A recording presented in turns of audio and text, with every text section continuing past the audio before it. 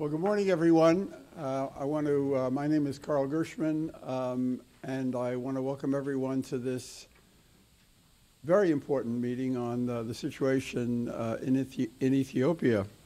I think, as everyone knows, last week was April the 2nd, was the first anniversary of the inauguration of Abiy Ahmed as the Prime Minister in Ethiopia, which was a kind of in our view, an opening, a breakthrough for the end of a dictatorship and the possibility for democracy. And since that happened, almost immediately, he started introducing some very important historic changes, releasing tens of thousands of political prisoners, beginning a process of making peace with Eritrea, freeing the media, taking steps to prepare for the first free elections, which will be held next year, and welcoming back to Ethiopia groups that had been banned by the previous government and leaders who had been forced into exile. One of them, Badwaza, who was a fellow here at the NED in 2010. And I could see when I first met Badwaza how hard it was in Ethiopia. She had been really damaged by her being in prison and so forth, and could see her recover and begin to blossom when she was here. And then the fact that she has now returned to become the Commissioner for Elections, overseeing the election process, is just, again, a remarkable indication of the changes that are taking place in Ethiopia. Yet, as I think we all know, there are just enormous dangers when you have a situation after a long period of dictatorship, which opens up in this way. In a way, the new freedoms unleash waves of frustration and dissatisfaction that had been pent up for the period of repression. And as we know, in addition to the very serious economic problems that the country faces, there's also very deep-seated ethnic divisions. This is a country of over 80 ethnic groups, and there's been conflict, and as many as 2.9 million people are now internally displaced as a result of these conflicts. So these are very, very serious problems, and the NED, from the very beginning, has taken the view that we have to act urgently to assist this transition. And I want to congratulate Tiffany Lynch and our Africa team for the actions that they've taken, not only to get a serious and significant grants program going, but also to try to mobilize others to become effective. In terms of what the NED has done, we've already made, and we're not a big donor agency. We don't. We're trying to mobilize the big boys, which has not been easy. But we've put in $3 million in grants to our own 4 institutes. One of them, the Center for International Private Enterprise, which is working to strengthen the capacity of a network of chambers of commerce, civil society groups, business associations, entrepreneurial organizations, to engage in a dialogue with the government on the kinds of economic policies that are needed for the country's recovery and economic growth.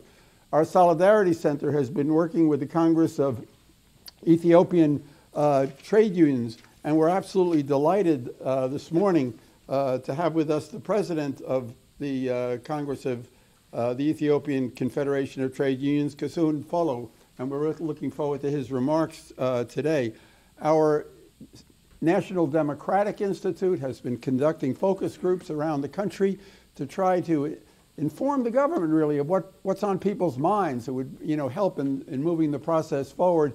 And our International Republican Institute is working to mobilize youth to facilitate their participation in the election process that's beginning to get underway.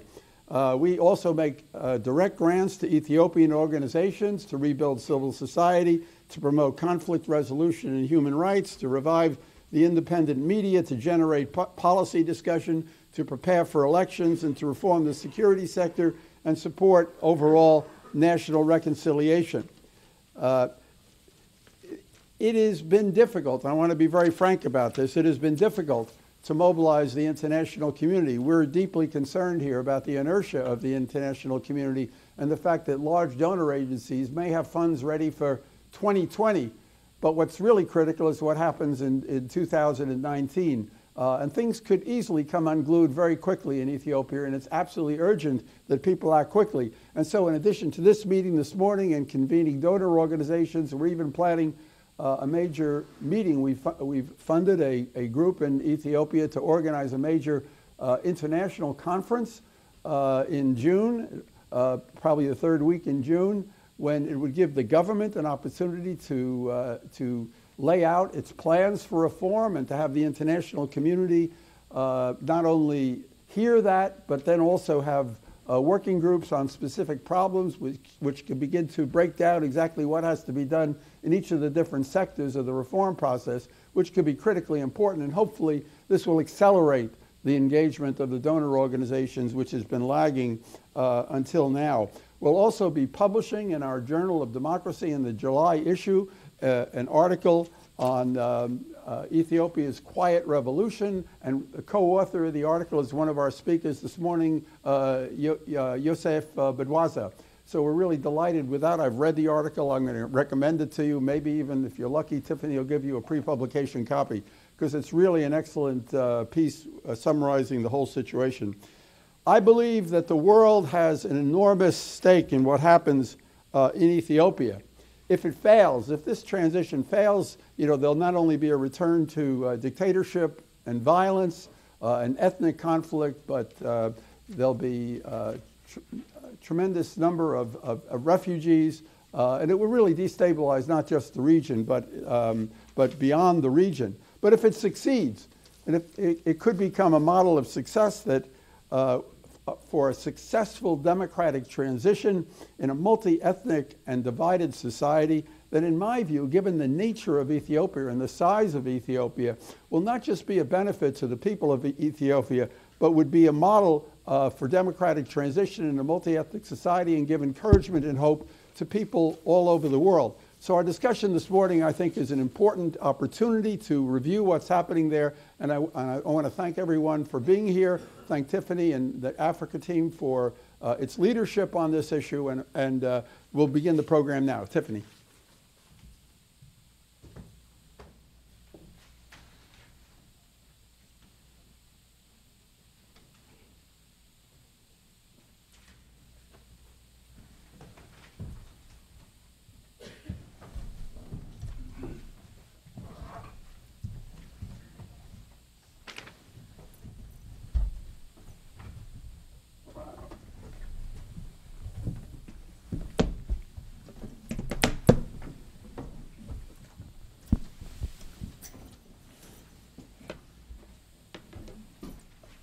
I want to thank Carl for his introductory remarks, and I want to thank our panelists for coming here today. Some right from Ethiopia, some more recently from Ethiopia. And I want to thank you all for joining us today in person and those who are online. Thank you. As Carl mentioned, it's just been a little over a year since Prime Minister Abiy was inaugurated, and it's been quite a whirlwind of a year. But let's just think back to where we were a year ago. Just a little bit over a year ago, Prime Minister Haile Mariam announced his resignation. And I think for many of us, we were nervous. We were a little unsure of what would happen. There had been some release of political prisoners, but at the same time, there was an imposition of another state of emergency. What would a new leader mean for Ethiopia? Would it lead to a little bit more opening? Would it lead to further repression, potentially destabilizing the country and the region? And so for weeks, Ethiopians and Ethiopian observers tightly watched what was happening within the ruling party coalition, the EPRDF.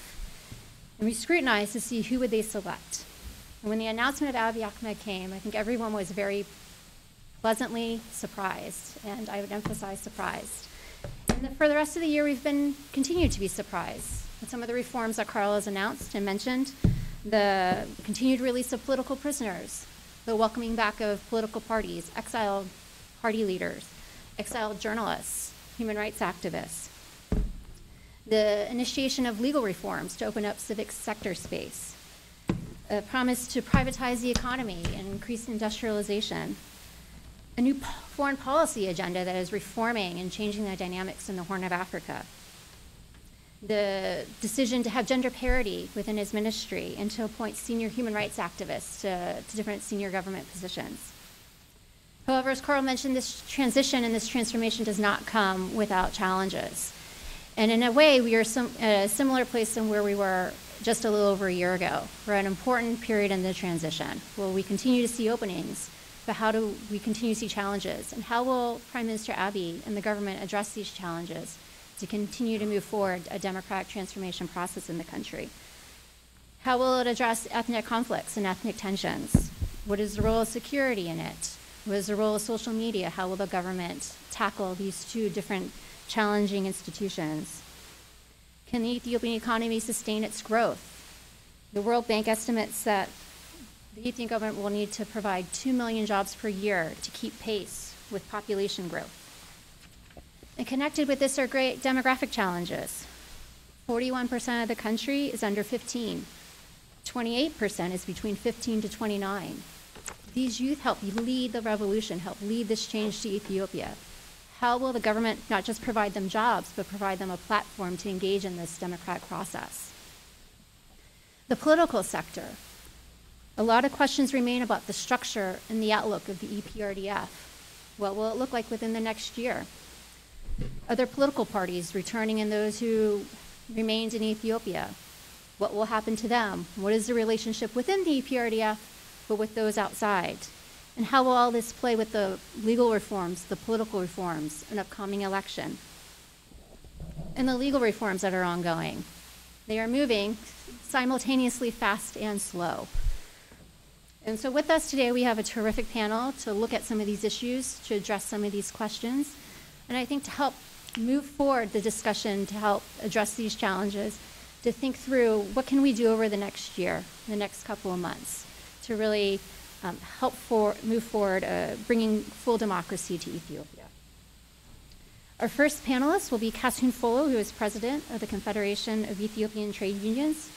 We look forward to hearing from Kassahun about the role of workers in this new transition period, in the political environment and political reforms.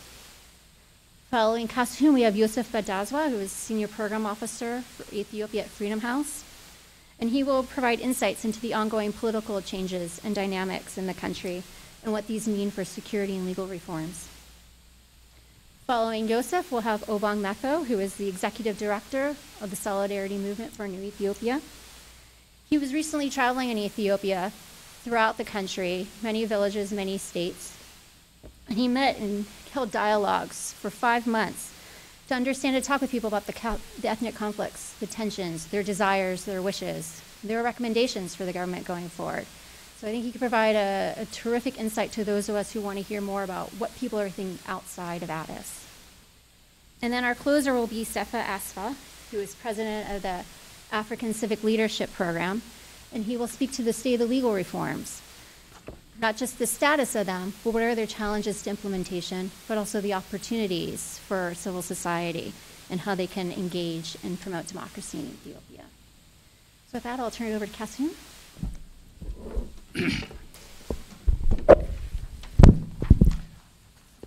Thank you very much. Let me introduce myself.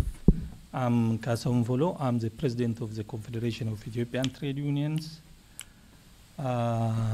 I representing more than 650,000 workers. Confederation of Ethiopian Trade Unions is sole independent trade union. First of all, I would like to thank American Solidarity Center for inviting me to this discussion. Then, as the president of the Confederation of Ethiopian Trade Unions, I bring with me a fraternal greetings from all Ethiopian working community. Then, after I said these few markers, let me brief you about situation of Ethiopia or the current state. Ethiopia is the second populous country on this continent of Africa. Now, almost it is around 110 million population. So what's happened in Ethiopia often sets a standard for things to come in the region. Ethiopia, along with surrounding countries, they form what we know as the Horn of Africa. For a long time, have struggled to break our way from autocracy rule, one sole political parties, not only in Ethiopia, in different countries around the sub-region. Now change has come to Ethiopia. Change has come to my homeland in the form of political shift and governance to an opening democratic space. The transition from singular political party to a more open political process and the leadership was marked by the election of the new Prime Minister, Dr. Abiy Ahmed, who has executed historic milestone in governance. This is what we are observed as the trade union. The freeing of all political prisoners and allowing opposition groups, including groups in exile, to peacefully operate with the country for the first time. Not only that, it was taken a lot of reforms by reforming the defense, the security, the federal police, and so on. Also, there is some reform in Supreme Court. So this change, almost now 50% of the cabinets are women. Even to this day, much of Ethiopia is still divided based on ethnic, which gives our trade union SETU an even greater role in the future of our democracy, because SETU is the largest multi-ethnic civil society organization in the country. In our organization, there are multi-ethnic members from every ethnic group. So we cannot support or we cannot oppose one ethnic group as a trade union organization. We are respecting all the ethnic group, but we cannot support only one ethnic group or two or three ethnic group. SETU has a presence in both urban and rural workplaces throughout the country, bringing together an ethnically diverse group of citizens who stand together to achieve common goals. The other thing is the SETU structure is not following the government structure.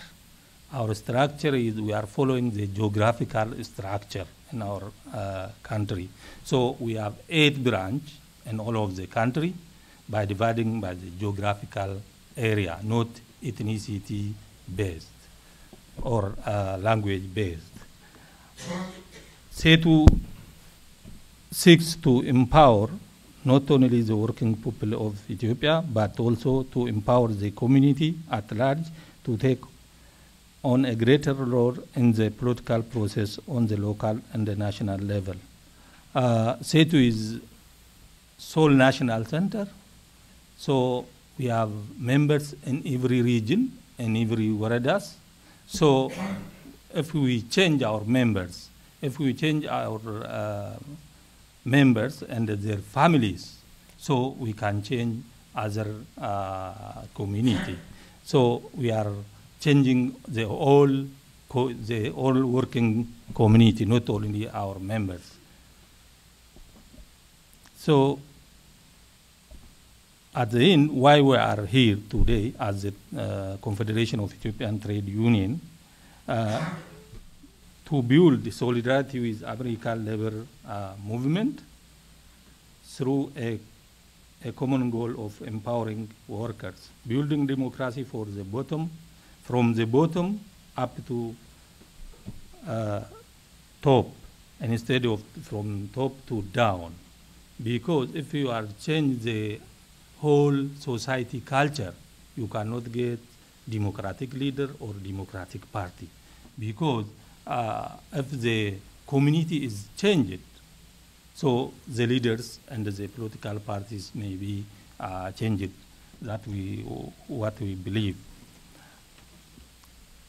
To exchange best practices with multicultural and multi-religious USA membership-based organization engage in public policy advocacy, so it can inform non-polarizing approaches and the strategy appropriate to the current Ethiopian context.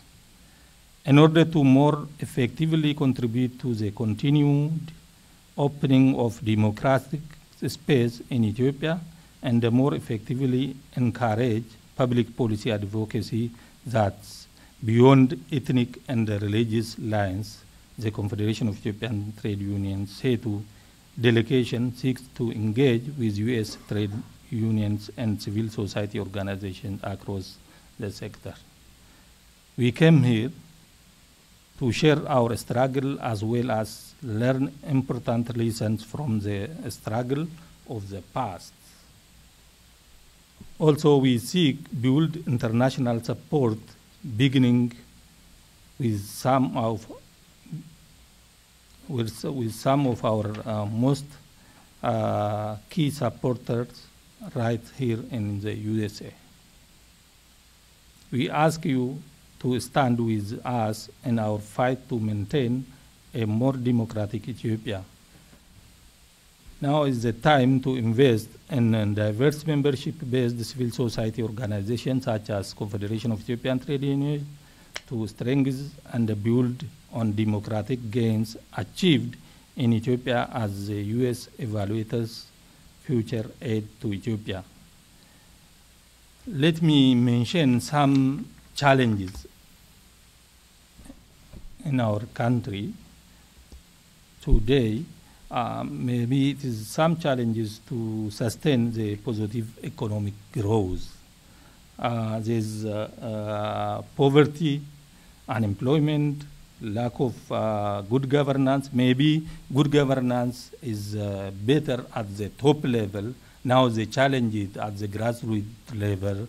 There's a lack of good governance. Unemployment, inequality, is internal conflict here and there. Since it is change, there is some people that are resisting the change, so they are creating conflicts here and there. The other is lack of democratic culture. So, in our National Museum of Ethiopia, we hold the oldest human fossil known as Lucy. Lucy is not just mother of Ethiopia, but she is mother to us, all thus making Ethiopia the family home to humanity, so we all can take ownership in process of empowering workers and ensuring democracy across the country, across the region, and ultimately across the globe. So I'm talking as a trade unionist. I'm not a politician, I'm not activist, just to show what is the reality on the ground in Ethiopia. So I thank you.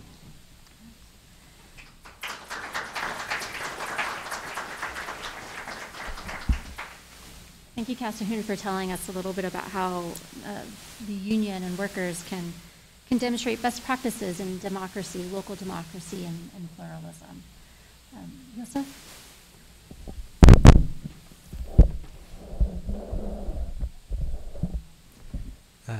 Thank you. I would like to start by thanking the National Endowment for Democracy for organizing, as always, very timely and important discussions on Ethiopia. And thank you also for inviting me to be a part of it.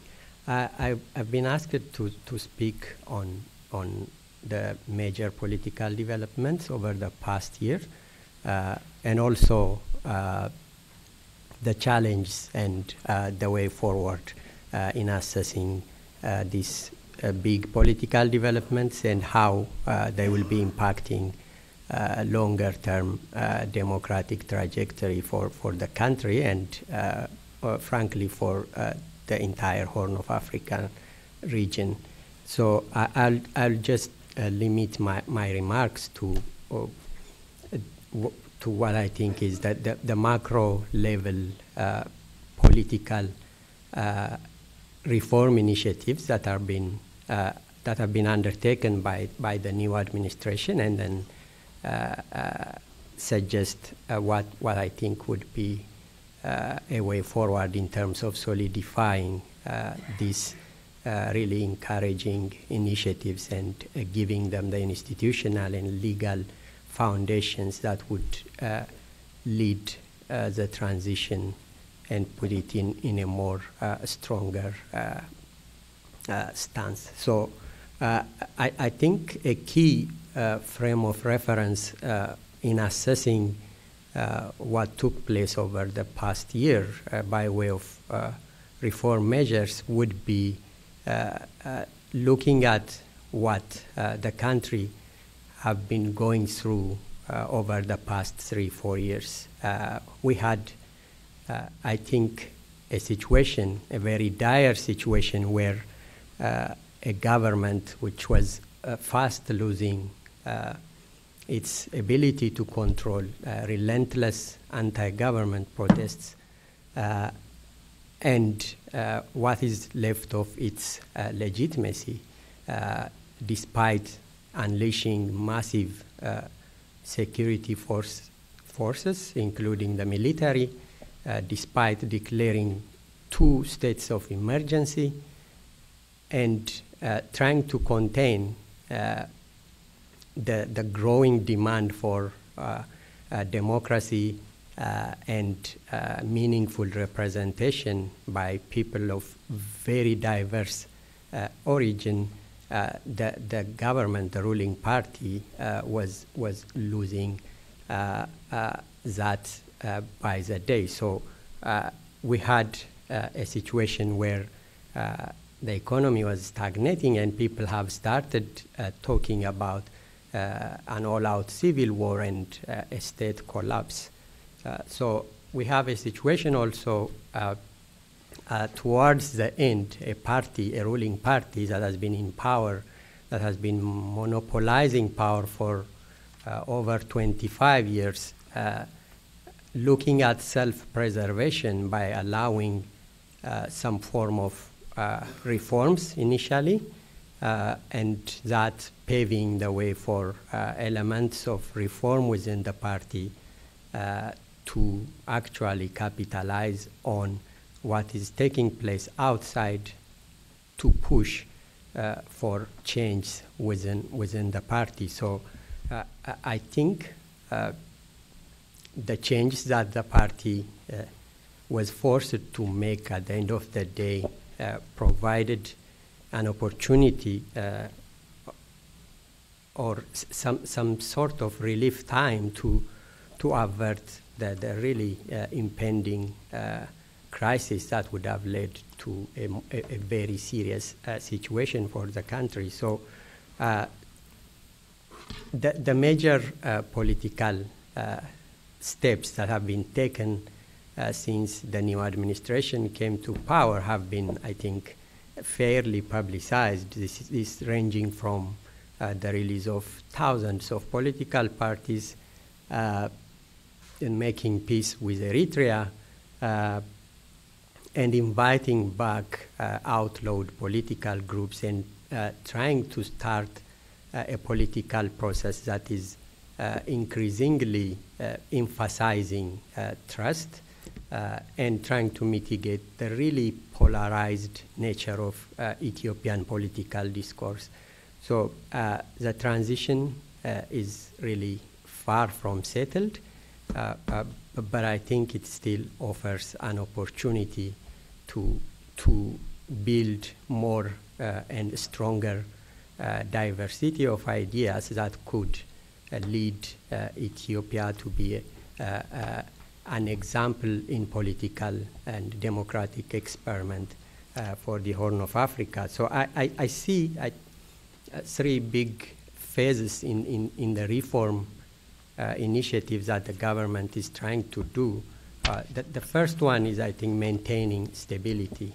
This has been proving really quite a challenge. There is unprecedented level of ethnic and communal violence. I think it's understandable that is both an expression of a pent-up grievances over decades, and also, to an extent, the government's ambivalence in terms of exerting its coercive power. I think, as in many transitions that project some sort of democratic inclination, the dilemma the government is having is between using at times its legitimate power to proactively prevent major ethnic and political violence versus the image, the optics of being seen as using excessive force. I think that has its historical origins, but I think there is this ambivalence affecting the government's effort to maintain peace and stability.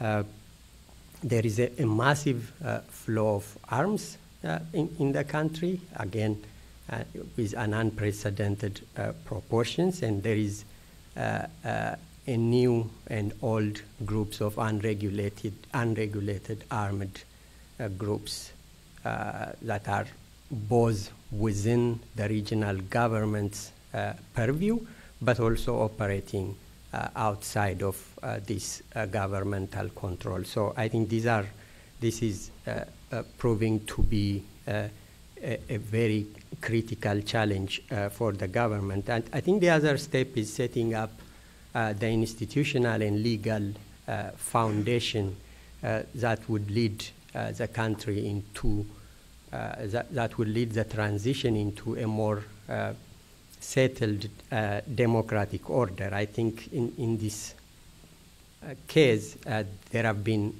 marked examples, I think remarkable steps that are taken and that would really have implications for what the government may be able to do if successful. I think if we look at the change that is taking place at the National Board of Elections, I think if we look at the changes that are taking place at the Supreme Court and the efforts that is being made to institutionalize the nomination and appointment of the Ethiopian Human Rights Commission and the legal reform process, most importantly, I think, are really positive steps. And I think the third one is preparing and conducting elections. I think there's a lot of uncertainty around that, and it requires very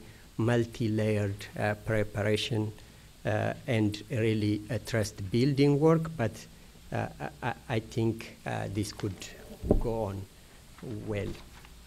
I think after completing these major phases, I think that the ideal situation would be setting up a new government that would have stronger legitimacy and more acceptable representation, which would be able to address more fundamental questions such as constitutional reform, which has been a very recurring issue that is dragging transitional political conversation at this moment. So I think I will quickly move to, I think, the key indicators that I would say. I think in terms of taming the polarization in Ethiopian political conversation, in Ethiopian political debate, the fact that the over 100 political parties sitting down, trying to negotiate their way into a center, into a political settlement that is acceptable to at least most of them is really encouraging. I think a reflection of that is the signing of this covenant by over 100 parties last month. It is not a binding document. It has no legal force, but I think as a symbol of political step, I think it shows that there is a degree of faith on the part of the major political actors in the country that this process is there to stay. I think another key indicator would be whether or not the government will be able to carry out the census, which is both a requirement, a mandatory as such, and also a trust-building exercise on the part of the government and the political actors when trying to build a foundation leading to an effective transition. I'll just say a few words by way of next steps. I think the priority would be restoring faith, the government restoring faith in its ability to govern. That starts with maintaining peace and ensuring security for citizens. And also, by way of improving communications, I think moving beyond crisis communication and focusing more proactive and policy engagement. And also, more critically, again, I think engaging the youth and explaining to the youth what the peace and political reform dividend is. And also getting, most importantly, again, getting the reform conversation out of Addis and out of the big fancy venues in Addis and taking them to the local level and having ownership at the level of the citizen. I think those are the major remarks I have. Thank you. Thank you, Yoseph. Thank you. And that was a terrific transition to Obang. Thank you, everybody. My name is Obang Metho, and I would like to really thank the NDA for having this very, very important discussion on Ethiopia. And I think Carol put it very well. Anyone who cares about the humanity should care about what's going on in Ethiopia. And I will be speaking to you as a human rights activist, and also as Ethiopians. If problem happened in Ethiopia, to the Western media, something happened to Ethiopian. To me, something happened to my family and to the people who are close to me. So, going back to this, let me say a little bit about who I am. I have only 10 minutes. I've been working as a human rights activist for the last almost 15 years. It happened in 2003 when there were a massacre that took place in the Gambela region in southwest of Ethiopia, where I come from originally, where 424 people were killed by the National Defense Force. At that time, when the human rights abuse took place, this place is a very marginalized area. People were not making much of awareness about it, so I did get involved. We set up an organization, an ethnic-based organization called Anuak Justice Councils, because the group who were targeted was an ethnic group called Anuak. We did work with that. Later on down the road, we learned that the problem why these people were targeted, because they were not seeing us, one people. The humanity was lost. And we saw that the problem of Ethiopia, the justice will not come to Gambela unless it comes to all Ethiopians. We realized that the failure of Ethiopia's system, because Ethiopia is the only country in the world where the constitution of the country is being named under nation nationality. American everywhere say that we the people, in Ethiopia say we the tribe. The people in Gambela, when they were targeted based on their ethnicities. And I found that was the problem. To root that problem out, we thought that to set up an organization. And that organization is the name that you see in front of me, Solidarity Movement for New Ethiopia. Someone may say, why New Ethiopia? not changing the map, not changing the flag, but changing the thinking of Ethiopia. And also that in Ethiopia, that where the humanity comes before ethnicity or any other difference, because we come to this world with no language, no religion, nothing, just human. And to be a human, that your right has to be protected, because none of us will never be free until we're all free. Since that time, we've been advocating this since 2008, and we speak up when injustice is committed to anybody in Ethiopia.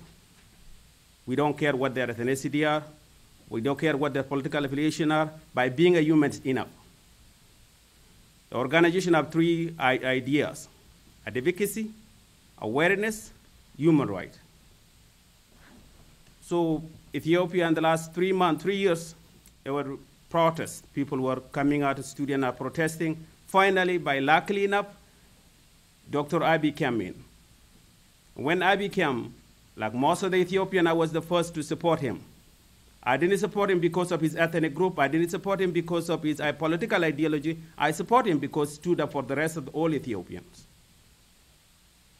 And I gave him the reason of the doubt, say that, these men will do the right thing. Yes, he did.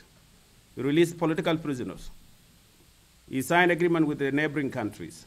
He allowed all the political opposition leaders who are being accused of being a terrorist to come back home. Most of the Ethiopians went home to celebrate, but we went home to do the work. Our team went to Ethiopia with the name called Team Ethiopia. We call the name Team Ethiopia because today we are living in a country where the Ethiopian really question if they are really Ethiopian, even though they live in that map, in the map of that country. We went there as a team, and then when we went especially to almost 7 regions of Ethiopia out of the 9. The number one thing we did was to go to Gambela region where I came from. We met with the president of Ethiopia, who said that the real source of the problem in the country especially is ethnic violence. So we went there to give a hand for the right and for the well-being of Ethiopia. So we decided that one of the areas that we need to focus on, the youth, because the university become the battlegrounds where the kids kill each other. Second, the elders, because elders are the wisdom, the people that we know that listen to both. Most of the African justice have not been done in a room with a table, but it's been done under a trees. Most of the dispute that have been resolved in Africa has not been resolved in a courtroom, but under the trees, because those people do matter. We went and listened to them. Third is religious leaders. And of course, we met with the political leaders. While we went there, while we were in Addis Ababa town, there's a problem in a place called Burayo outside Addis, where a certain ethnic group were targeted because of their ethnicity. Just to name a few places where we went to Gambela, we went to Anamor and Gurager area, we went to Bayardar in Amara region, Gondor, Debrebrand, Awasa in the south, Shashamene, Walkete, Jigjiga and Somale, Arbaminchi in the south, Afar regions, Deradwa, Waldia, Arar, Wallo, Dase, and Gambela. And the founding that we got in those places, the change we have in Addis did not trickle down to the grounds. We found that there were some places where really people were not feeling secure. People live in fear. Especially in Arar when we were there. We went also there and visited Ethiopians there who are being displaced. Today in the world, we have more internally displaced people in Ethiopia than anywhere else in the world. Don't ask me why they were not displaced because of earthquake, natural disaster. They were displaced because short-sighted, lack of imagination, political ideology, which I call tribalism. People who used to live together, they kill each other. So when we talk to elders, the finding we heard was there's invisible hands. People from the previous regime don't want change. They don't want reform. When we went to school and we talked to some of the kids, 2 kids will fight, it will lead to ethnicity, the school will be closed down. Because what has been planted. A farmer harvests what they have grown. Ethiopian are harvesting what has been planted 27 years ago. What I call ethnic political ideology, tribalism, in a simple form. That did not change. So I went and talked to some of the university, Jigjiga University, Gondor University, Arba Minch University, Waldia University, Follo University, Afar University, Gambela University, Debre Brand University. All of these places, when we went there, some of our kids, even some kids say that when we come here, we are less tribal. When we go back, we are more tribalist. And above all, maybe sound be grim. I am very worried about Ethiopia today than were before. Why? A change has come, and Abiy brought that change. But that change had stalled somehow. Today, if you look at it in Ethiopia, there are some places where a political leader will go to have a political party rally, and some young men will come out carrying a gun to protest against that. There's a dispute over a land, and a young man will stand outside with a machete. That machete is not to cut the trees. That's what I mean, that we lost the humanities. And to change that, it requires critical thinking. And I'm glad that we are talking about this. Most of Ethiopians seem, and Carol put it very well, most of Ethiopians seem to be afraid to speak about this because we don't want to criticize the great things that Abiy has done. No. We have to speak up. One way or another, we will deal with it later on. We have to talk about the elephant in the room, what I call ethnic politics. And ethnic hatred politics. There are some group who used to be abroad, living in the U.S., in subsidized U.S. house, going to Ethiopia, telling people you don't belong to this area. Calling some of them settlers. Ethiopian, when we come here after 5 years, we are an American citizen, we are not settlers. And these issues seem to be not being addressed. Yes, Abiy has appointed Chief Justice to be a lady. Yes, he appointed freedom fighters to be election committee. Yes, he appointed more women to the parliament. Yes, but that's not enough. To me, the meaningful reform has not begun. A meaningful reform, what I mean by that is, number one, constitutional reform. Number two, institutional reform. Unless we deal with these, changing a driver doesn't make really the car to go. Especially in Africa, we know that the roads are terrible. And when we get a driver that really terrible, people will get so frustrated and they will start screaming. It's not about changing the drivers. Making sure that we have a car that functions effectively. And what are those part of the cars? Institution, independent judiciary, independent militaries. To reform this constitution and change these two things. Unless a meaningful reform comes, Ethiopia is going to collide. And if it does, the problem will be just unimaginable.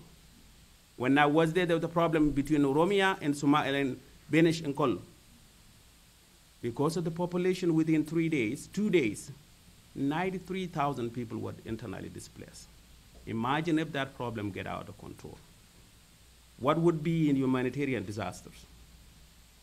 And so that's why I said it matters. As someone like me who are promoting, advancing, fighting for the human right, not a tribal right, I would rather be isolated by not speaking up, telling the truth, than ignoring my conscience. So within that in mind, I know that I have 1 minute left. Yes, Ethiopia, what happened, people view it as miracles. But now this country have anxiety. People are afraid. They don't know what will happen tomorrow. So it seems to be that the prime minister is trying his best, but the future of the country doesn't depend on a one man. I'm not begging the Western and say that come and do this. But to the Ethiopian, that I will talk to them. And my message to the Ethiopian is simple. The problem of Ethiopia has been created by Ethiopian. It can only be solved by Ethiopian, but you need other people to come to your side. In that case, the elephant in the room, we should talk about it. Those who are promoting ethnocentric groups need to know where the ethnic politics was practiced. Yugoslavia, Rwanda, you name others. And that should not come to Ethiopia. And Ethiopian has the work to do.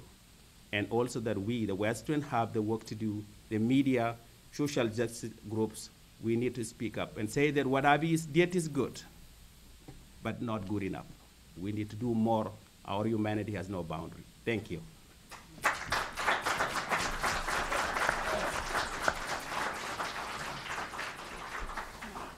Thank you, Obang, for reminding us of the urgency of this period. Seife? Yeah.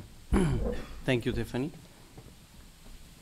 I mean, the disadvantage of being the last speaker is you run out of ideas because most people have already discussed the ideas. But I mean, I'll be talking about the legal reform initiative. You know, as it has been well said by all of the panelists, after the coming to power of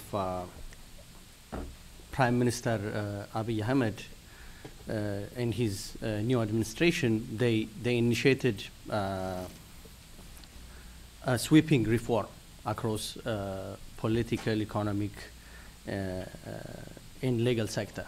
And I'll be focusing on the legal reform initiatives the new administration is undertaking. It's an ongoing process, so it's within that framework that we need to see it.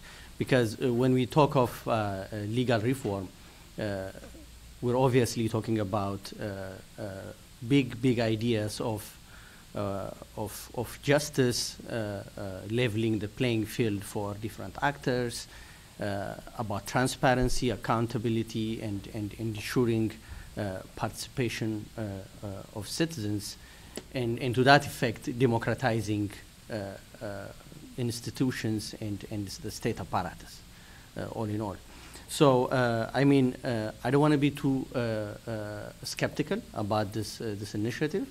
I acknowledge that this is a very important step towards the right direction, but the legal reform initiative that has been taking place in Ethiopia could be categorized as its very early stage, so to say. But I'm going to elaborate further on that, but I mean, to give credit to the new administration and the newly appointed Prime Minister, he took a remarkable measure in terms of taking some concrete legislative measures, especially. You know, he set up an advisory council at the Attorney General's office, advisory council on legal and justice matters, to actually oversee and give advisory opinion and draft legislations on different levels, which is pretty much concentrated at the federal level. So, I mean, this advisory council has recently proposed a draft legislation to legislations, actually, set of legislations to repeal the draconian laws such as the Charities and Societies Proclamation. And the law has been recently enacted by the Parliament. And I mean, this new law has actually repealed the foreign funding restriction, the restriction on networking, the restriction on different categorizations based on the area of work. So this new law has been, can be considered as the most permissive by any standard. So they were successful in actually repealing the Charities and Societies Proclamation. There is an ongoing media law legislation. They have recently tabled hate speech legislation to mitigate the problem of hate speech and misinformation. So, I mean, except the Charities and Societies Proclamation, almost the media law, the anti-terrorism proclamation, the electoral law, all of them are ongoing process. It's still tabled for discussion, and it's at a draft stage. But I mean, but all this signifies that the new administration has a serious political commitment to actually initiate this kind of legislative measures to repeal draconian laws. But however, I mean, this is only, I mean, one of my my critique about this legal initiative is it seems like the whole legal reform initiative is being confined to repealing laws, right? So I mean, repealing laws is of course important, but it's only one small subset of a bigger institutional reform that should happen, right? And of course, I mean, for that, we need time.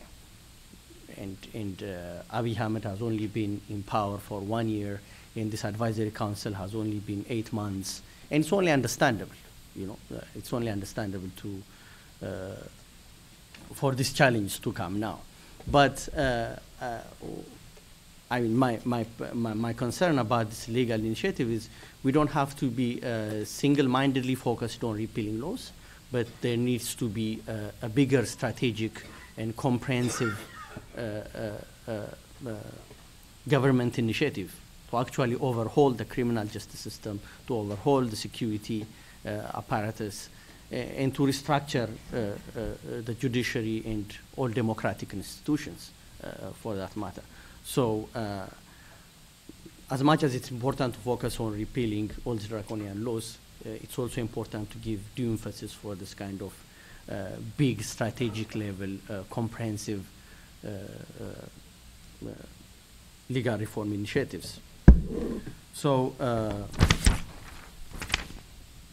and obviously, I mean, some of the persistent critics about this advisory council and the role of the advisory council initiating reforms was, I mean, there were questions of credibility about this entity because the vetting process was not public and transparent. But as you can, I mean, understandably, the new administration is under a lot of political pressure from inside and outside to reform. So, I mean, there was a need to move quickly in terms of bringing people on board. And of course, admittedly, I mean, the way the advisory council to do this legal reform has been composed of is, and it's brought in one of the best and brightest legal minds in Ethiopia. So I think they need to get credit for that. But there has been critics by some people that the process of vetting these people, because it's an important public office, so the process of vetting these people was not transparent enough. And the other major concern that has been raised was poor consultation, which of course might lead to a problem of credibility and legitimacy of the whole process. Because in all these draft legislations and the level of public consultation can be considered as very weak, given, again, the limited time. So people were, I mean, were very concerned about, you know, the level of consultation that were happening. And I mean, the other big challenge for this new administration is, including the Advisory Council for Legal and Justice Affairs at the Attorney General, and multiple other committees and advisory councils have been mushrooming in different institutions. If you go to the judiciary, there's a committee doing a reform. At the Attorney General's office, the Advisory Council. At the Prime Minister's office, many other committees and advisory councils are mushrooming to actually deal with, I mean, to initiate different reform measures. But the problem is, I mean, one of my great concerns is if you're doing a lot of these kinds of initiatives through ad hoc mechanisms, like committees and advisory councils, it has the potential of undermining already existing institutions, which needs to be democratized, which needs to be engaged. I don't think these ad hoc committees are totally outside of this already existing institutions. They are within these already existing institutions, but due care should be taken that these kinds of ad hoc parallel initiatives should not undermine already existing institutions. So these and other kinds of structural challenges can be considered. I mean, the other important thing is one of the most important challenge for the whole legal reform is the lack of consensus and shared responsibility among the political elite in Ethiopia. That is posing a great challenge to the ongoing legal reform in terms of its effectiveness. Because there's as Obang and all the other panelists mentioning, the widespread ethnic violence and the enormous challenge it's putting through on the security and law enforcement apparatus is actually undermining the credibility and legitimacy of the administration to effectively implement the legal initiatives that are taking place. So I think we should be, I'm going to finalize my comment highlighting that legal reform is a very gradual process, and it will continue to be a very gradual and complex process. And the success and effectiveness of the legal reform depends on the Abiy Ahmed's administration to secure peace and stability of the country, and to build its internal capacity to implement the legislative initiatives that they put forward. Thank you.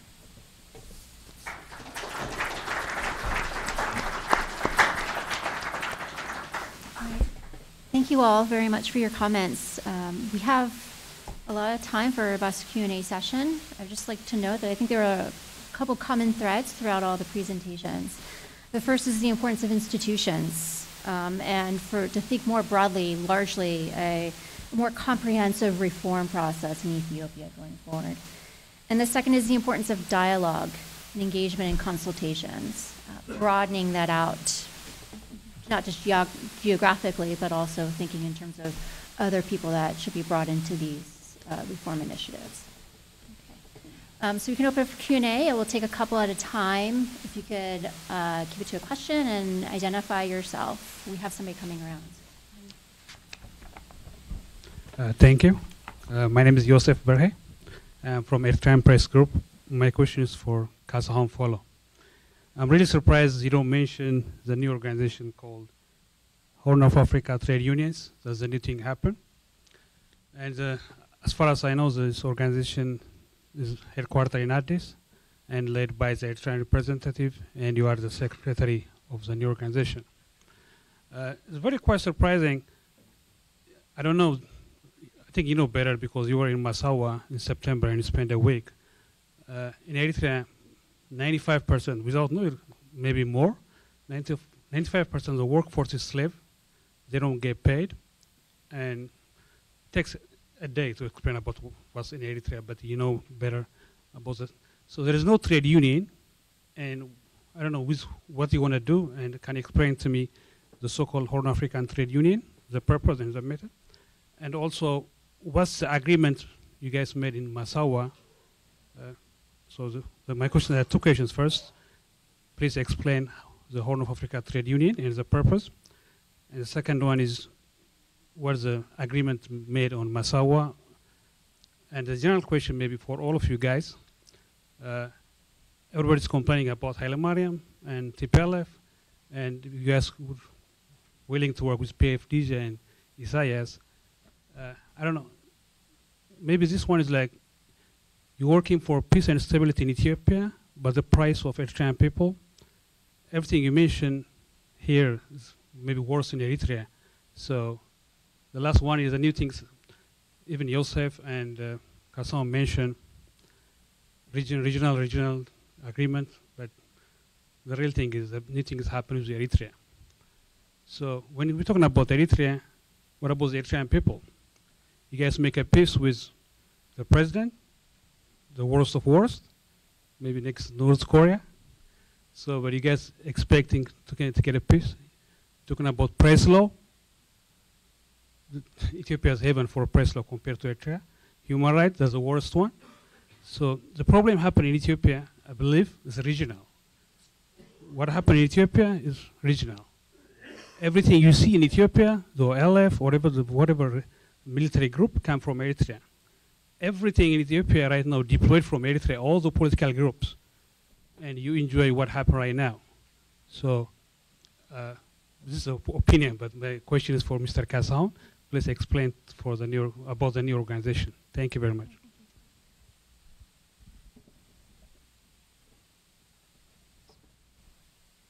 Good morning.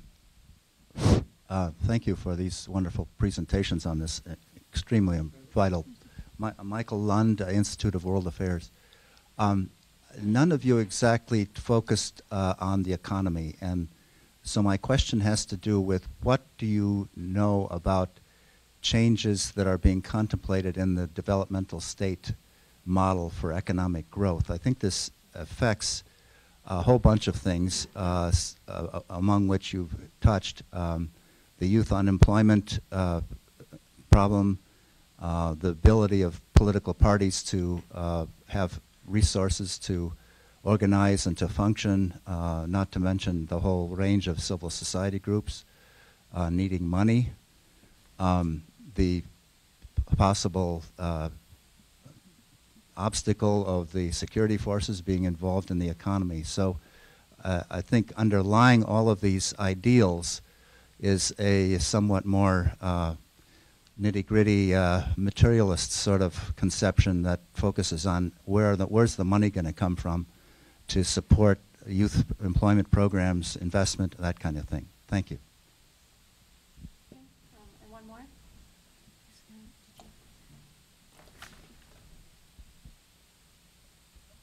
Good morning. JT, Senate Foreign Relations Committee. Just wanted to ask a question from your perspective, how you felt or thought about U.S. assistance. Having just come myself from an implementer side, I've witnessed it move very slow, especially on the democracy and governance front. But there have been efforts to coordinate. Just want to get your perspective. Do you feel that the U.S. is being helpful in its assistance strategy? And what can be done to make it better? So we'll take those three questions right now. First on Eritrea and confederations, the economy, challenges to the economy, and U.S. assistance. Do you want to take the first one,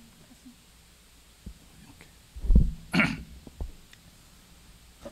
Thank you very much for your mentioning about HACTU. HACTU is the Horn of African Confederation of Trade Unions. Because of time limit, I didn't mention about HACTU. HACTU is purpose of HACTU is to strengthen people-to-people relation. Let me show you. I think since you are from Horn of Africa, you know the situation of Horn Africa. That is is boundary conflict in East Africa, here and there. Not only Eritrea and Ethiopia. That is official. There is a conflict between Djibouti and Eritrea. There is a conflict between Eritrea and Sudan, so there is boundary conflict and internal conflict in Ethiopia and Somalia and everywhere in Horn of Africa. This is the situation. So the poverty is deep-rooted in Horn of Africa. Migration issue is very high in Horn of Africa. Some of them, they are, no, not some, most of them migrate to Middle East, some of them to South Africa and everywhere.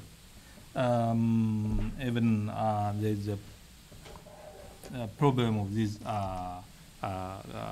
good governance, lack of good governance in Ethiopia, in Eritrea, in Djibouti, in Somalia, in Sudan, in South Sudan. Look at South Sudan today, they are in conflict.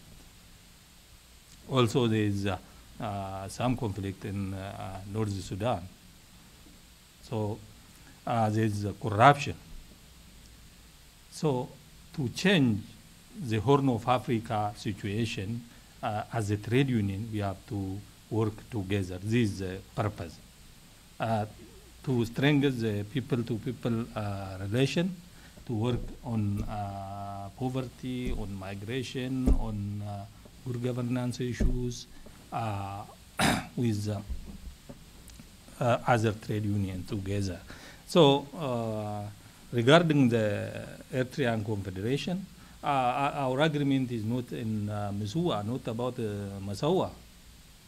It's agreement between trade union and the Confederation of Eritrean Eritrean Federation and the Confederation of Ethiopian Trade Unions, not about Massawa, not in Massawa, is in Asmara. Just to strengthen the people relation, we are visiting Eritrea and Massawa. So at that time, we have discussed with Eritrean Federation to work together to harmonize or to work together for peace building. That's only not. We are not mentioned about the internal issue of the federation or the confederation. So we want to create independent trade union in Horn of African member countries. Look at Confederation of Ethiopian Trade Union is a member of ITUC, International Trade Union Confederation, the member of ITUC Africa. So we want to create a more independent union in the region. But union only, they cannot make a change. Just to collaborate with other civil society. That is our initiative. So this is the purpose of this hack too. Question on the economy? I can say a few words on that. I think the question about the visible policy measures regarding the economy is, I think this is better be seen as part of, I think, the ongoing challenge the new administration is having in terms of crafting a compelling message regarding the entire reform process. I think by default, a lot of the news, a lot of the debate seems to be overly focused on the political aspect of it. I think to the extent that it may even harm the vibrancy of the debates, the discourse that needed to be had on topics like the economy and even social issues. So I think other than the initial remarks by the new Prime Minister about liberalizing the economy in general, specifically by giving away a part of the shares within the monopoly, the government monopolies such as the telecom, air transport, and power generation sectors, you wouldn't see a lot of other deputies, economic advisors coming out and articulating how that works and why that liberalization is being an imperative. I think that can be seen in the broader challenge that the government is facing in terms of crafting that message. And also, I think that the focus on the stagnating economy and the focus on managing the debt stress seems to be taking away again the most of the conversations that needed to be had. Also, I think related to this transparency and openness in terms of running the government, I think the Eritrean topic. I think that the question is, I think, shared by a lot of Ethiopians in terms of having transparency as to how this peace normalization of relations with Eritrea is going to work. There has not been a lot of details about how economic relationships are being restored, how they are going to be managed, and whenever these are raised, I think including the Prime Minister, there seems to be a very defensive stance in terms of trying to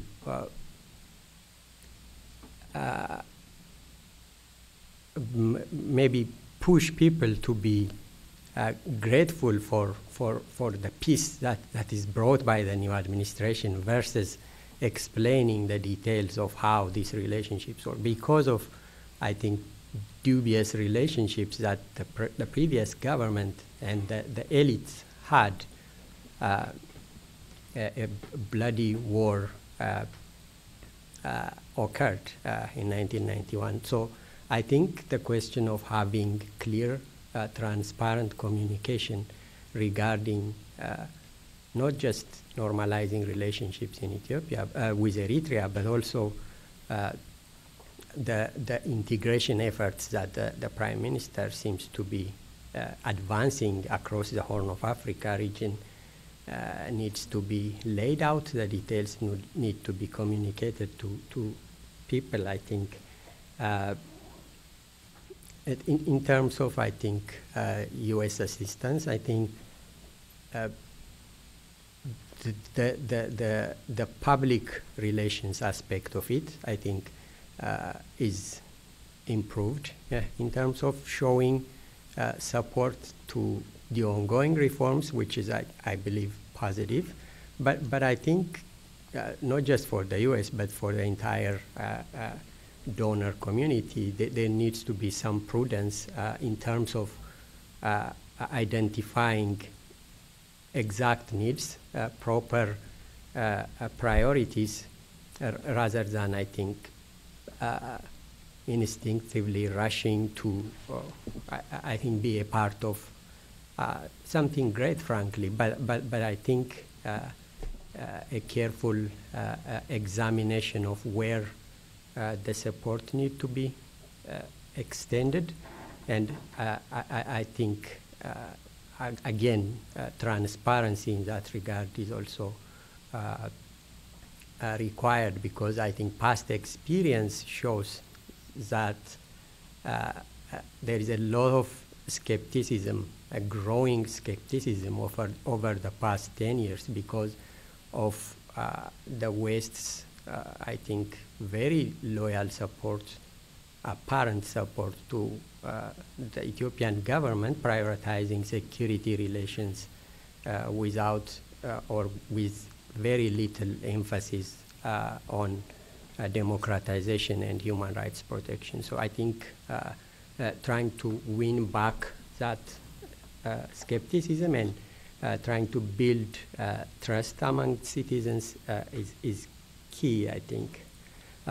One last point, I think, in terms of, again, going back to the messaging aspect of it, I think from the very beginning, a lot of people have emphasized the need to detach political reforms in Ethiopia from the person of the Prime Minister. I think that cannot be overemphasized.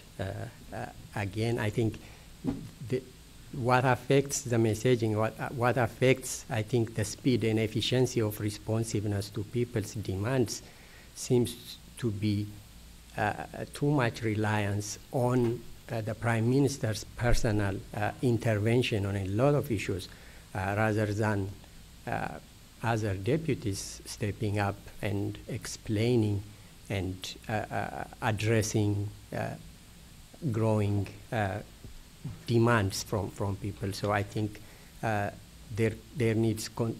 continues to be a need to depersonalize these reforms from the person of the Prime Minister.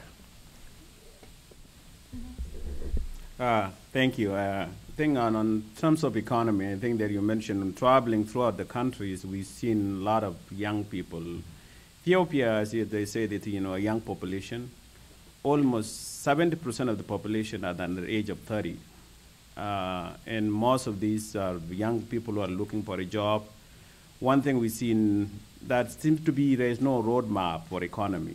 And because that goes back to what I say earlier, that, the direction, there's no roadmap, a clear roadmap to where the country is going. Second, too, there's so many instability going on in the places. In every other part of the regions, you see this violence going on, and some of these violence are ethnic-based issues where, it's a paradox. On the top, you see you have a prime minister speaking about we are one Ethiopian. The Ethiopian patriotism is really amazing and great, but at the bottom, there are some people who say this is the time now that we advance our ethnicity. So the two doesn't connect. And also one thing we found that some of the young people, you will not get a job in certain states unless, because the regions are named after the ethnic group, most of them. And so unless you are from that regions, you cannot get a job in other places. So I find that was one of the things that we found difficult talking to the young people. But the biggest thing is lack of job to many kids. This prime minister gave so much hope to the countries. And now the hope people were looking for something to come through is not going to. Now the hope has turned to anxieties. A gentle farmer told me that, you can give someone a hope, but when that hope, right now we are living on hope, but when the hope goes, we don't know where we're going to go. So the same thing that in terms of the economy that he's talking about.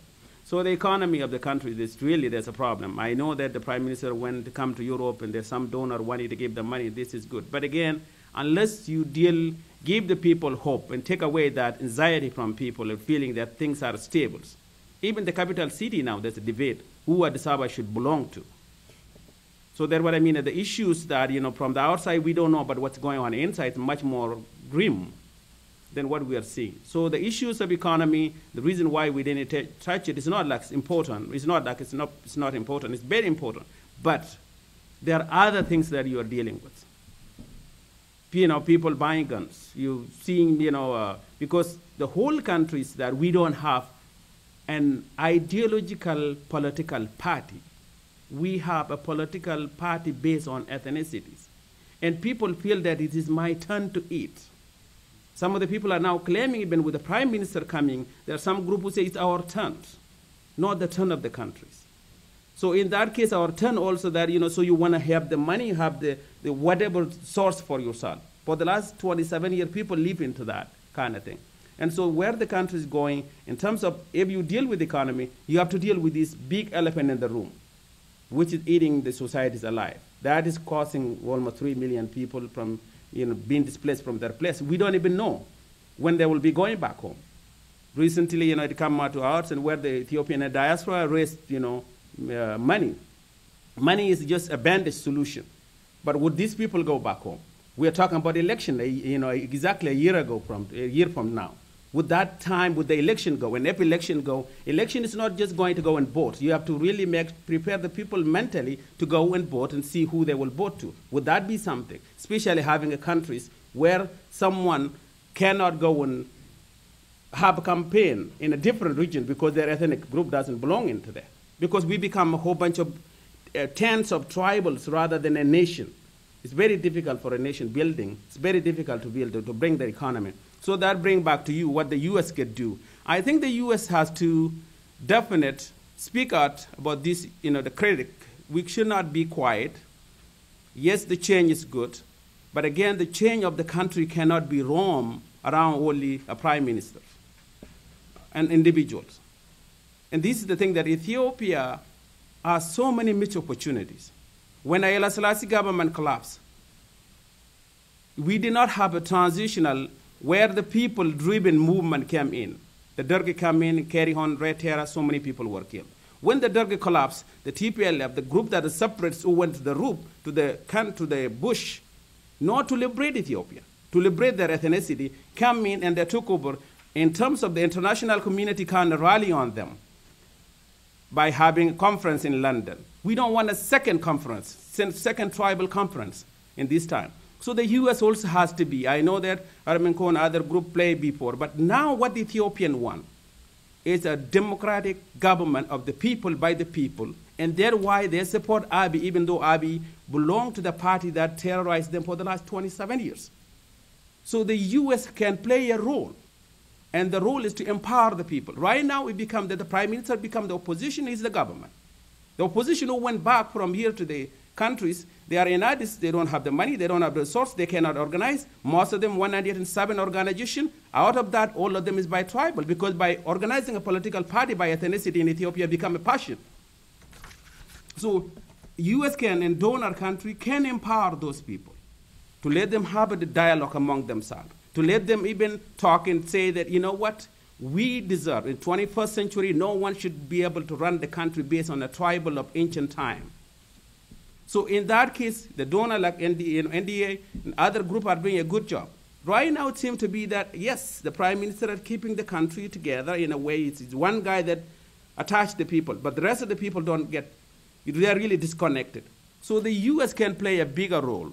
Number one, to support, the civic organization. Number two, to really talk about it. And if something is wrong, let's say it. Because the great thing that the prime minister has done, it is commendable. We should not forget about that. But that alone is not enough. We have to cross to the other side of the rivers. Until we get there, what kind of boat are we using to cross on so most of the Ethiopians don't drown or being taken by whatever that would be? So the US can play a role. But I always say that it is not the West that who will free us Ethiopians. We can free ourselves. But before I used to say that, don't let the US and Western become a roadblock to us. We can free ourselves, but what we need is a support. So lack of roadmap is a problem. I remember South Sudan was in these kind of positions where there was no roadmap.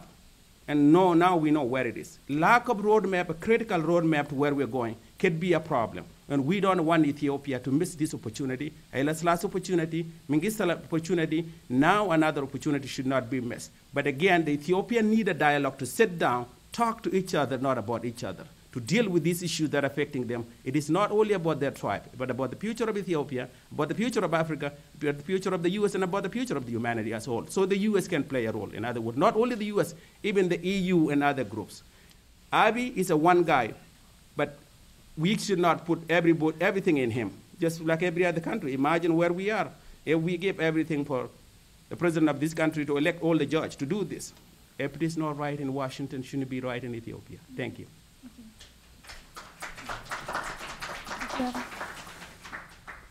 Yeah.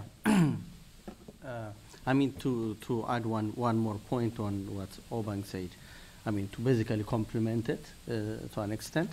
But I think it's important that we need to have a dialogue, a national dialogue, to talk about these things, because it's a very important constitutional moment in Ethiopia, where people are questioning the very essence of the constitution, which is ethnic-based federalism. But I think we should be also very careful that ethnic politics is well entrenched in Ethiopia. And this is a reality that we should face. So when we talk of a dialogue, we don't have to categorize them in a simplistic term of tribalism or something. It has got a very bad connotation in a way. It's an ethnic question. It's no cultural justice question. It's a historical question. So we need to recognize what other people are demanding, because ethnic question is something that's real in Ethiopia. And the ethno-cultural justice question is not something that has been created by EPRDF 27 years ago. It's a historical question. So we need to be able to address that historical question by recognizing people and by recognizing them as who they are, right? So it's important to have that dialogue and conversation, and to think of the legal reform in its bigger spectrum, as in it's a very important constitutional moment. We should also think of, is ethnic federalism working?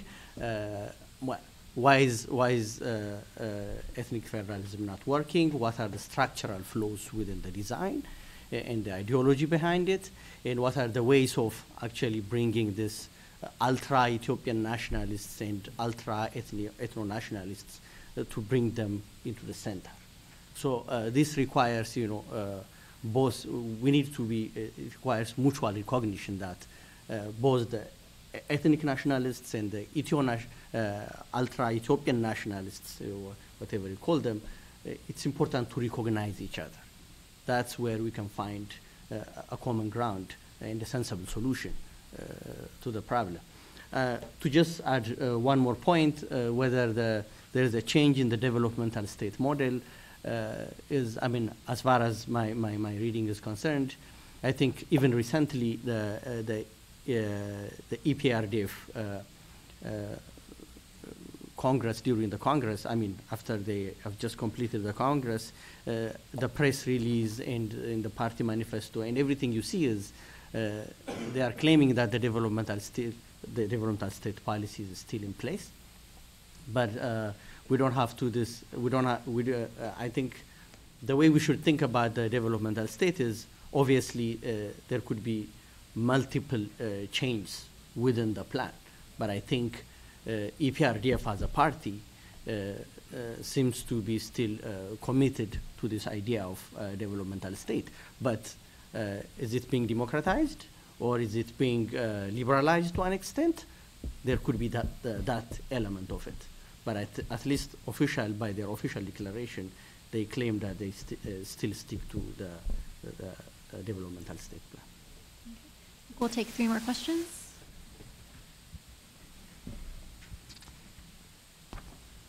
Hi, my name is Penelope Kiritsis. I'm here with the Worker Rights Consortium, and I just had a question about it's mostly for Kassahun, about the labor strikes that took place in March in Hawassa Industrial Park, and just generally C2 and other civil society organizations' role in moving towards a minimum wage in Ethiopia.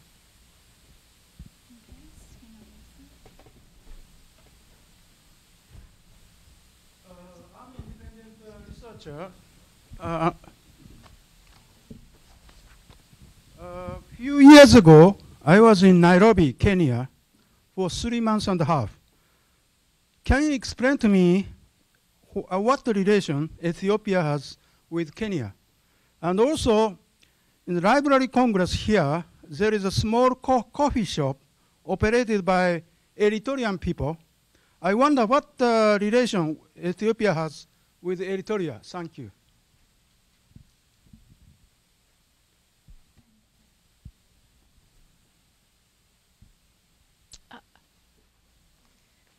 My name is Carrie Grunlow from USAID, and my question is about dialogue. Most of you have mentioned the really urgent need for dialogue within Ethiopia, and I'm just wondering if you have any advice for us on who has the moral authority or the legitimacy to be able to bring people together in a neutral space to have that kind of dialogue that all of you have highlighted as necessary. Thank you. All right. So we'll take those 3 questions. Questions on dialogue, Kassahun for the strikes and equal pay questions, and regional relationships. I can take the question on dialogue. Okay. Well, why don't we start with Kassahun on that first question? Yeah, on the minimum wage, and then we can open it up. Okay. Thank you very much. There is no minimum wage in Ethiopia. Regarding the Hawassa Industry Park, we are trying to unionize them, but because of the employers' resistance, we didn't unionize them. One of the challenges of the Confederation of Ethiopian Trade Union, freedom of association is not respected in foreign direct investors.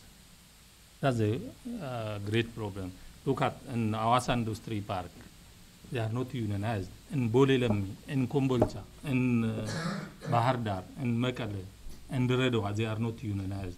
Not only in industry park, most of the investors, foreign investors, they don't want to see the labor union in their companies.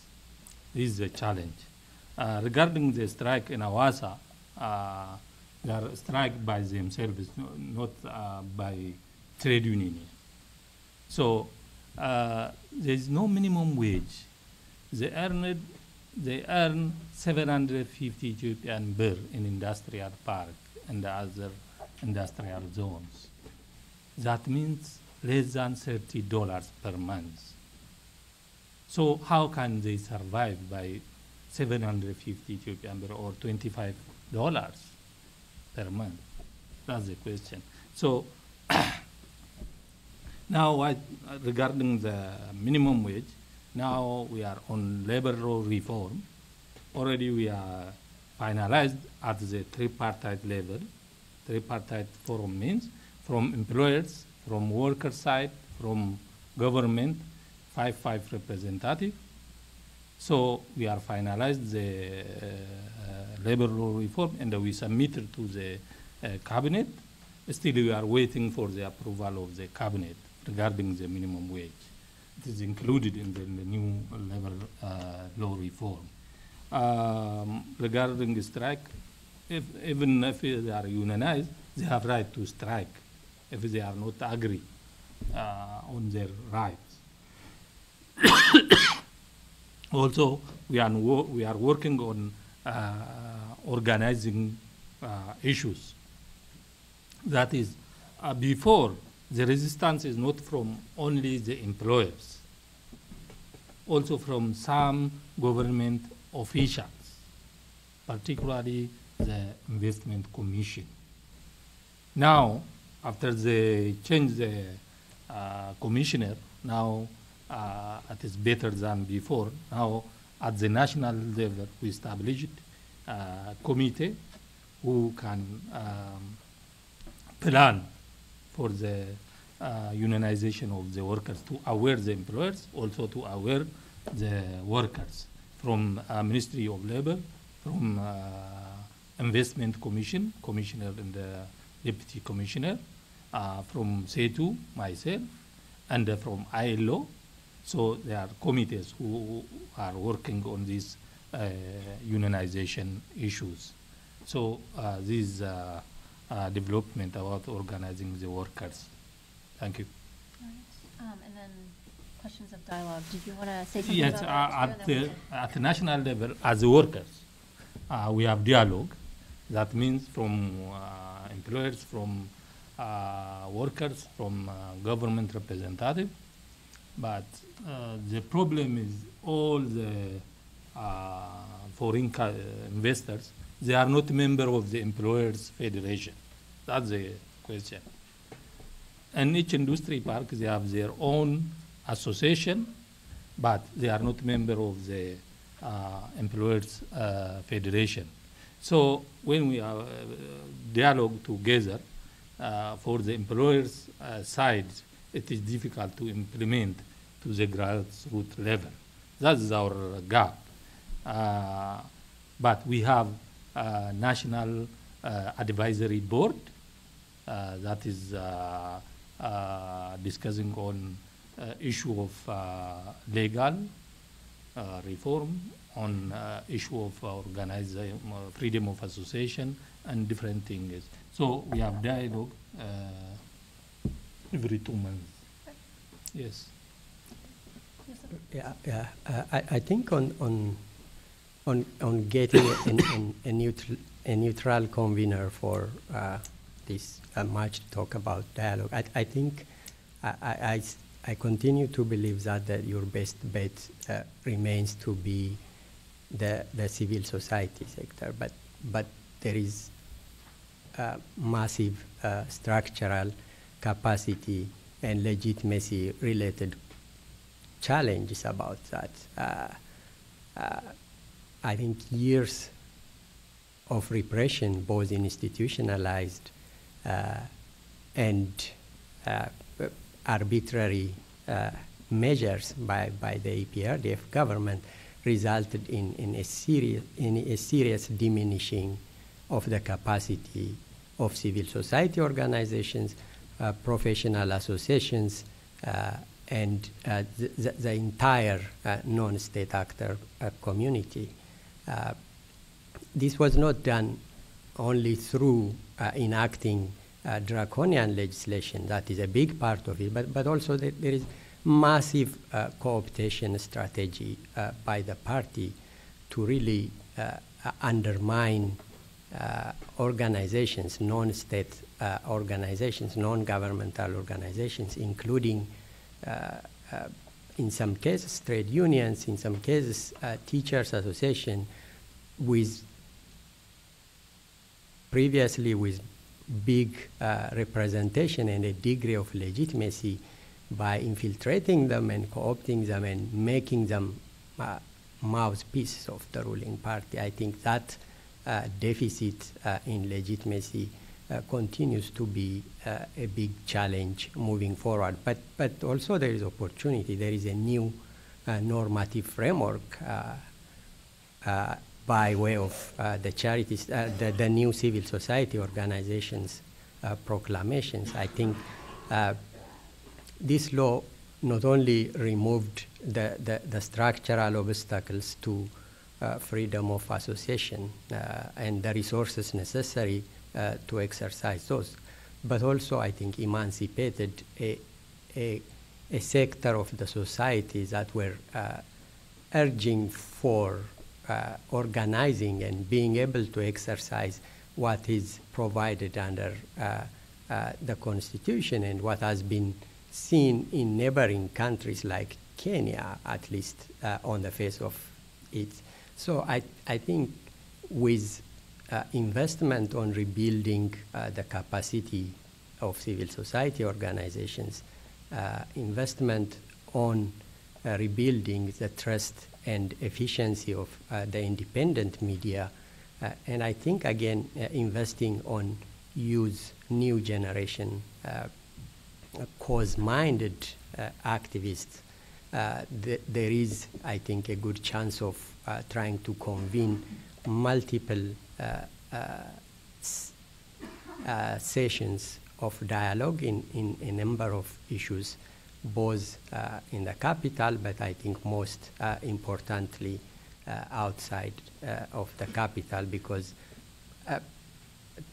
going around and talking to people as recently as January in Ethiopia, there seems to be a sense that the average citizen outside of the country, 200 kilometers outside of the capital, it's their understanding, their feeling about the changes, the massive changes that are taking place in the country seems to be only a hearsay. It's not a first-hand experience for many people. So I think there is a critical need to spread that dialogue, that conversation to the local level, not just being televised, as many said in conversations about what is going on in Ethiopia. So I think investing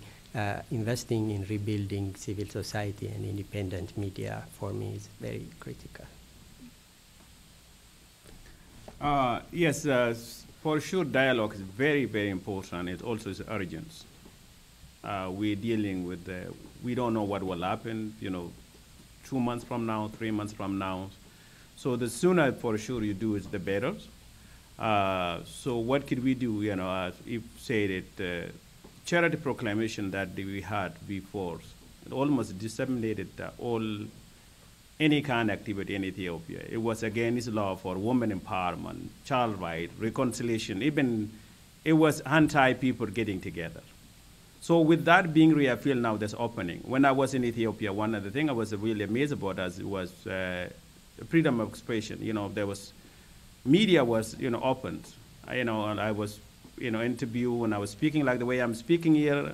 Most of the media, maybe except those people who really fear the inclusive thinkings, those are the group who they were not interested with it in idea, but the most of them they did cover. But who could we do, who could you work with? I think that youth is one of the groups that, and elders, and then women's. and then religious leaders. So some of those groups actually they're the ones that are keeping the peace. As I was saying, in some regions, the change did not trickle down. They changed the top. But the same people who are running the Warada or Kabale are the same cadre that used to be there before. So it's very difficult to clean those people. Amazingly that, traveling the country, one of the places that I feel the most safe, even than others, people told me, it's in Jigjiga, in Somalia regions. And because of Mustafa, the new leader who went there, he pretty much what he did was amazing, that most of the cadre from before, he kind of cleaned it up and put the new people in there, and most of the people who are not Somalian and Amara, Tigray, from other ethnic groups, they say that we feel this is our home, this is our regions. There are other regions where people don't feel safe because they don't belong to that area. But people don't talk to each other. They talk about each other. And that's this what we're trying to do is now to engage the young people when we went and talked to them at the university. A kid from Gambela doesn't know what's going on in Afar. The kid in Afar doesn't know what's going on in the south. And with this idea now, lack of, someone taking initiative and bring them in the same room. When I go and talk to them, I told them that you may be a son of somebody, you are a son of somebody else. You come from a different ethnic group. You come from different religion. What makes us an Ethiopian is not our language, because we don't have the same language. Not our skin color. We don't have the same skin colors. It is, the land that we call Ethiopia as all. So, but the process they need to be brought together and let them talk to each other. So let them define the humanity of one another. And the time is now before it's too late, because we don't know what could happen unless we deal with this. As I was saying, that people are living with anxiety. There's fear of what will happen tomorrow. Even I talked to some Ethiopian at home, even in here, who were thinking of moving to Ethiopia. Now they're saying, oh, maybe I should not be. So lack of dialogue, discourse, civil discourse is a big problem. So I think that there are capable Ethiopian, brilliant young men and women and elders who can really play a bigger role and bring and engage the people. Empowering those people financially will be a crucial thing, giving them the knowledge, the skills, teaching them what it means to be a human, not ethnicity. I can be proud of who I am as ethnic group, but what makes me to be more than my ethnicity? My identity is not only my ethnicity. I'm a black man, I'm a bald man, I'm bald head, and all of these things. You put all those together. But in Ethiopia, we've been told I am only what my ethnicity is. So this can only be solved by civil discourse, discussion in a way. So empowering those people, like our group, we are planning of going to go to Ethiopia and have this kind of thing, bring some young people, training the trainer, let them go back to the community. But I think that empowering those people to those who are willing to do something would be a very effective, because teaching them, someone say that, you teach this kid now about respecting one another, they could be the one who can build a country together tomorrow. So I think that that's a very crucial thing to do, and there's urgency of doing it now. Just to add one more point, I mean, when we think about initiating dialogues in a very protracted ethnic conflict setting, I mean, we have to recognize that there is no as such a neutral space. Everything is politically charged. We have to start from admitting that everything is politically charged. By recognizing that, we actually built an internal mechanism to mitigate the political biases of those spaces. So it shouldn't necessarily be, I believe civil society is one important sector. Media is another important space to facilitate such kind of dialogue, but also political parties forum, but also universities, but also religious institutions. So these kinds of dialogues can happen in multiple spaces, in multiple times, in different modalities. So the important thing is setting the agenda for dialogue. Setting the agenda for dialogue means how do we recognize difference? How do we understand difference? I mean, especially in a multi-ethnic country like ours, we need to be able to carefully craft the agenda for dialogue. I think that's the most important space. But and how to do the dialogue and who are the responsible actors, it can happen in multiple forums, I think. Right. So I'm going to take two very targeted questions and then targeted responses. All right, over right here. Thank you very much. My name is Gutu Wayesa. I'm from the University of Helsinki, postdoctoral researcher there in Finland. But currently I'm based at American University as visiting research scholar. Let me start by pointing that you do a quick question, please? My question, actually, I wanted to comment on the whole setting, but some of my comments were already addressed by Seife.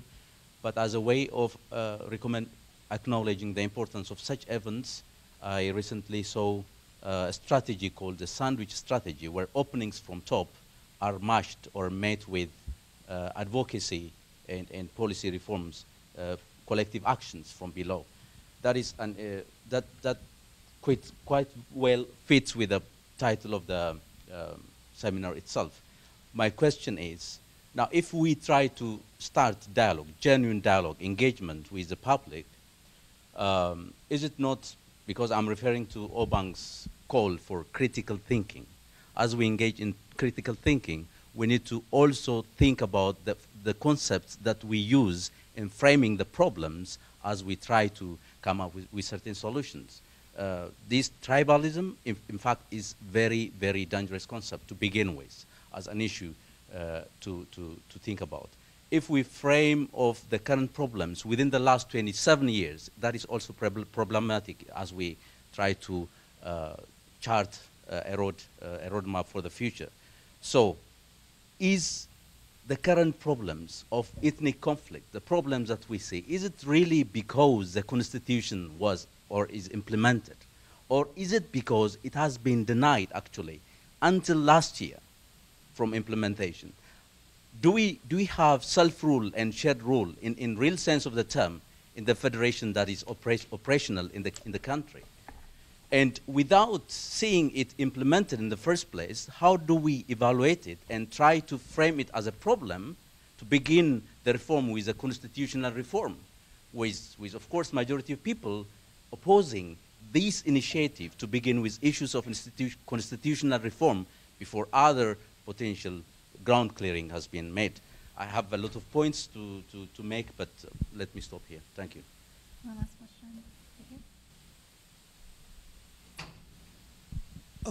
Well, I couldn't put it more eloquently about the perfect storm that's gathering in Ethiopia than what Obang, Metho, and Yoseph and all the rest of you say. It's really a dangerous situation, and ethnicity is really becoming a serious problem.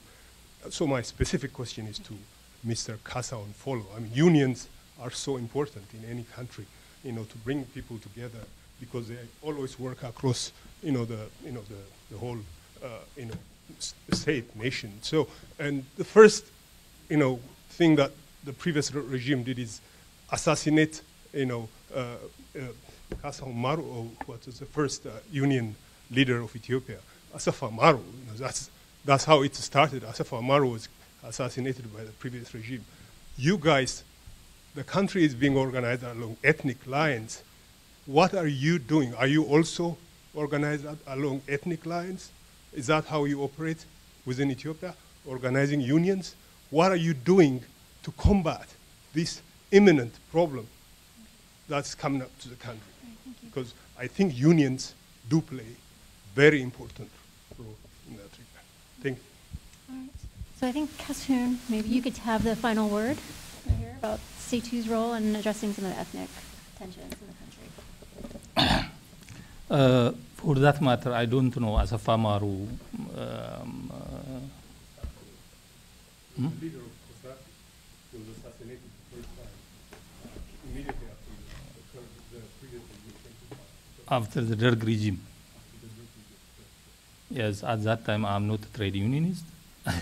Only I heard the history, but I cannot give you the detail about the Asafa Maru. But regarding our organization, we are working as a